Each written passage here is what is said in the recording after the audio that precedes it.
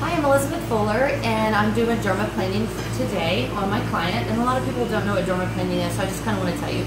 So what I'm doing is I'm using a surgical blade. It's very sharp. I'm certified to do this, to remove this superficial stratum cornea of the skin, which is the dead skin layer. It's the layer that nobody wants in their skin.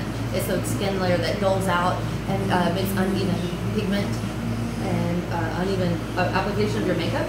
So if you'll come in real quick, I'll give you an idea of what this is.